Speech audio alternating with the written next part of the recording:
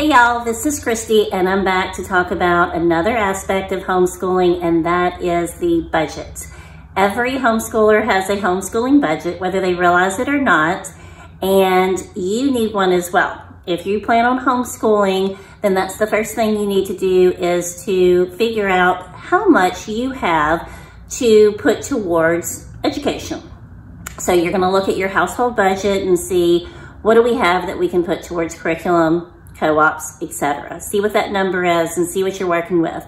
And that number is going to be different for every family. It can be 0 all the way to unlimited. That's okay. No matter what your number is, it's okay. First of all, I want to tell you that you are the most qualified person to teach your child. You are. Even if you don't have a teaching certification, even if you don't have any experience in education or in teaching, it's okay. You're the best one for the job because you're the mama, because you're the parent, because you care the most. You are most invested in the outcome and you love them the most, okay? Now, the first resource I'm going to talk about is called Teachers Pay Teachers. And this is not specifically a homeschooling resource. This is for any teacher. And the teachers, they will post their products on this website. And some of them are offered for free. It'll be a PDF that you can download for free, or a lot of them are just a couple of dollars, very inexpensive, where you download it and you print out your own worksheets.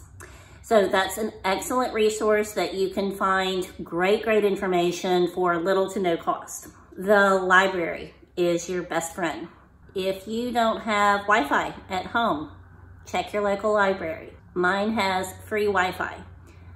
You can check out books, of course. You can check out tons of resources at the library. You can absolutely homeschool your child completely with resources from your local library. I promise. Every subject is available.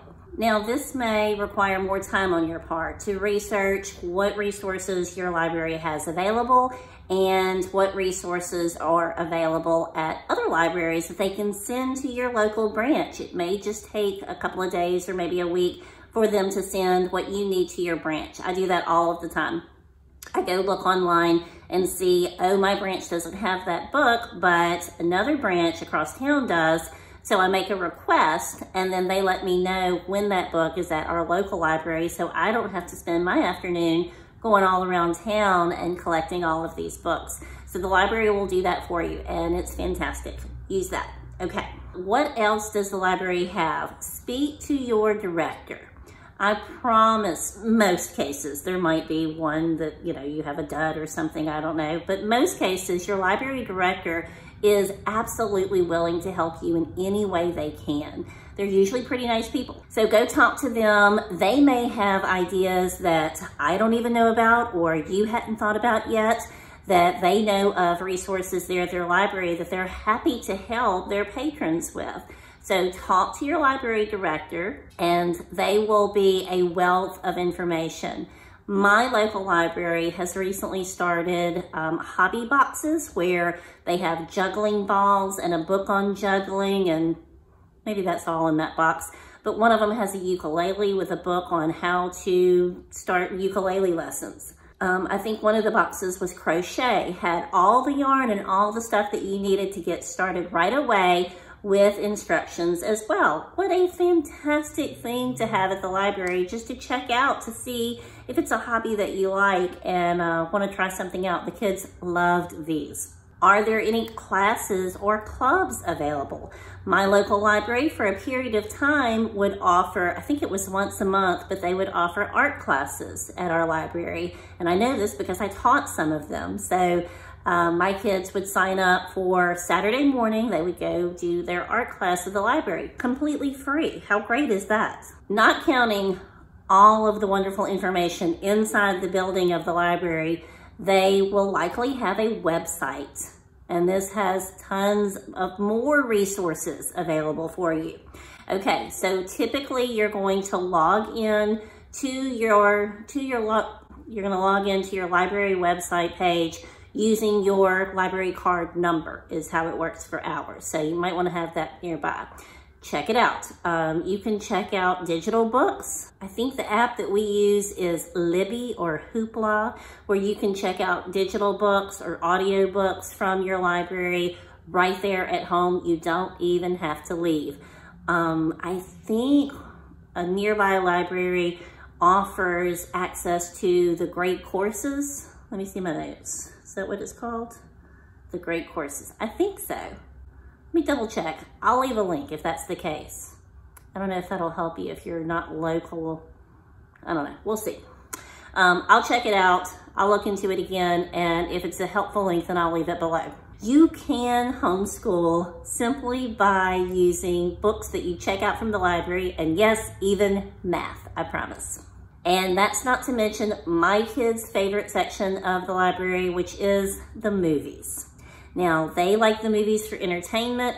I like the documentary side of the movies, and we usually each get a couple so everybody's happy over the weekend. So check out your library, use all of the resources. They're happy to help you find what you need. Use that. Another resource that I use often as a homeschooling mama is YouTube. What can you not learn on YouTube? I have learned how to cut my husband's hair on YouTube. Now, I am no professional, but it is shorter, so there's that. Anything that you're struggling with. If your student is struggling with something and you're having trouble explaining it to them, like maybe the new math that's come around, look up a YouTube video. I promise you will find many videos which can help you, both you and your student, figure it out together, okay? Last year, my girls took a marine biology class and we learned a lot from YouTube with extra videos that were really, really fascinating. I really enjoyed sitting down and watching them with them because there was a lot of things that I didn't know. It was just really cool. So that was fun. You can always supplement with YouTube. I would dare to say maybe history, maybe science.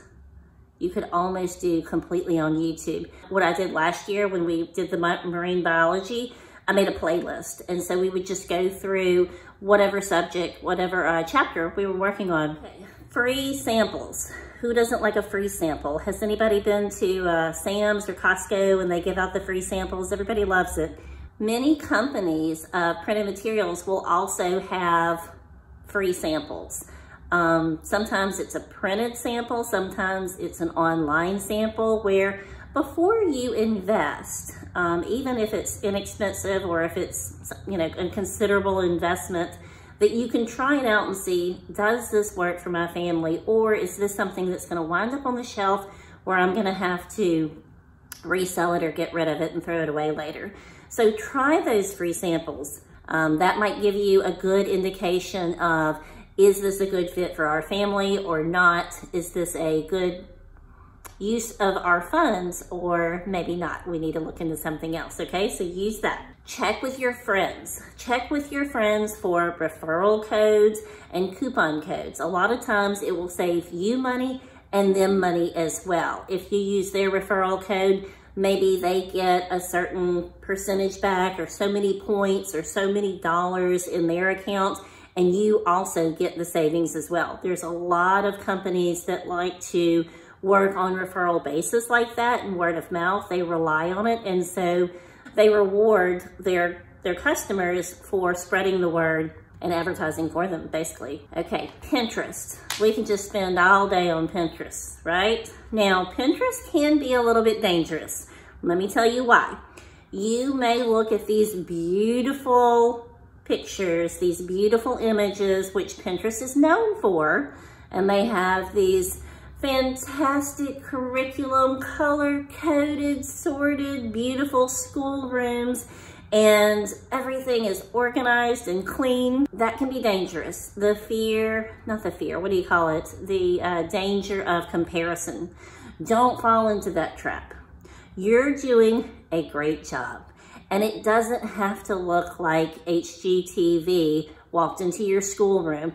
You don't even need a schoolroom. You can do it in your kitchen. You can do it on your couch. You can do this, I promise. So Pinterest is good. use it for what it is, for ideas and for links and resources, but don't get caught up in my homeschool has to look like that homeschool. Don't get caught up in the comparison trap, okay? Don't do that. Join homeschool groups on Facebook, probably on Instagram too. I'm on Instagram. I don't use it.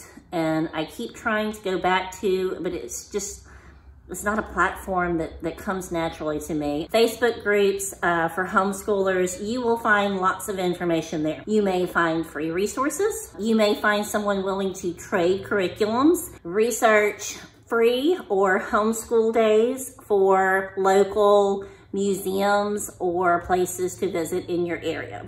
A lot of times they'll have a Tuesday morning at 10 o'clock as their homeschool day, or it's their free day when their traffic is lowest, and so they're trying to get some warm bodies in the building or on the site, and you'll be able to take field trips for little to no money as well, just by checking out if they have a homeschool day or if they have maybe a free day. A lot of our museums in town, they have a free day like once a month, so that's a great day to go. Board games. We have played Monopoly and called it school. There was counting, there was money, change that was being given, real estate, there was a real estate lesson. What else? Reading, we were reading the cards. This is when my kids were little and we just needed a break. But board games are awesome and they are educational. And get outside, go for a hike, go explore, take a nature walk, take a notebook with you and jot down things that you find interesting, or things that you want to learn more about, or things you want to research later. Just getting outside and getting some fresh air can do a world of good for both you and your students. Now, free is easy up until about 4th grade. You learn the basics. You learn math, you learn the addition, subtraction, a little bit multiplication, division. Homemade flashcards are easy to make. Print free math worksheets, download free printables for math drills, or use counters. There's lots of things that you can do that are free. ELA, phonics, sight words, penmanship, all of this you can find free printables online. You can make up yourself if you're just a little bit creative. You can do this. And history and science, don't stress. Do what's fun. Just exposure at this point in the game is what you want to accomplish, okay? Okay, if you are new to homeschooling and you are trying to figure out what curriculum to use or to purchase for your students, I would say go slow. Don't jump into an expensive, shiny box curriculum. You may be disappointed and it may be a waste of your money. So what I would say is figure out what's the most important thing to your students. For me and my family, that's math. And I would figure out what do we need in our math curriculum and then kind of fill in the rest, because when they were little, science wasn't as important as those math foundations. And maybe history wasn't as important as language arts and getting those sight words. So what's the most important for your child's age? Start there and then fill in the rest. Check Facebook Marketplace. There's lots of used curriculum being sold online, and they also have many different groups. Like we used to use BJU for Bob Jones Distance Online Learning. There was an entire Facebook group that sold used Bob Jones curricula and materials, maybe the teacher's guide or a workbook that wasn't used or a reader, and you could get it at a fraction of the cost. So check out those specific Facebook groups that I think Abeka has one, Apologia. There's a lot of the popular curriculums that you can find a used Facebook group that's selling just that curriculum. So it's easy to search within there. Take lots of field trips. Hands-on learning is the best, especially for those littles. Now, one other tip, if you have littles, and you can afford it in your budget, I don't think it costs more than maybe $20. You can find it at Walmart or on Amazon. invest in a laminator. It's so much fun. You use those hands-on tools so often that they bend, and you know, they have the heavy cardstock and they use it and it gets raggedy edges. Most of the stuff I laminated, I didn't really need to laminate it for heavy use. There were some items that went all through 3 of my kids, and thank goodness it was laminated because it never would have made it. But really, it's just fun to do. It was like my hobby. The first year that I had my laminator, my husband had to look out. I was gonna laminate our laundry. Like, it was just so fun. Maybe that's just me, but try it, check it. If you have older kids and you have a limited budget, and are your kids struggling in one particular area, should you invest in a tutor? Start online at those free resources like Khan Academy for math, YouTube, of course, like I mentioned earlier. See if you can't get by with those, but if you need to, absolutely, a tutor is a good investment. Check into a high school student maybe, or even a middle school student that is really excelling in that area and wants to make a few bucks, and that works out for you and for them. Do you have an unlimited budget? You just have money piles around in your living room and you don't know what to do with it. You call me, I'll help you. I'm just kidding. My advice is pretty much the same for a very limited budget. Pick out what's important for your student, what subject is most important for them to learn, and what subject do they struggle with the most.